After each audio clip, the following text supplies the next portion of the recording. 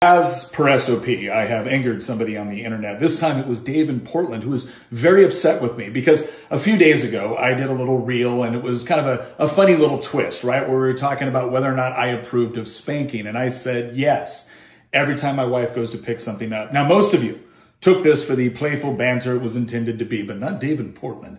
No, he was very upset that I was a sexist and I was treating my wife like an object. You see, baby, this is what we're talking about. This gets Dave in Portland very, very upset because I'm not a piece of meat. Oh, well, you're my piece of meat. It's true.